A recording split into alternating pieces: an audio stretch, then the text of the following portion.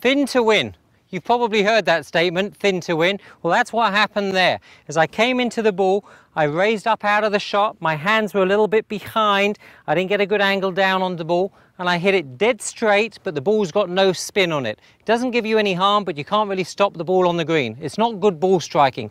So what we've got to explore is, what do we got to do in order to get solid with our irons coming into the ball and lose that thin? We've got to first keep our wrist cock, then we've got to transfer onto our front foot. We've got to get a descending blow onto the ball with our head staying still, and our hands have to be forward, so we've got some good shaft lean coming into the ball. We're going to explore what we have to do to get a nice divot on our iron shot so that we can hit them straight with spin as opposed to those low thin shots.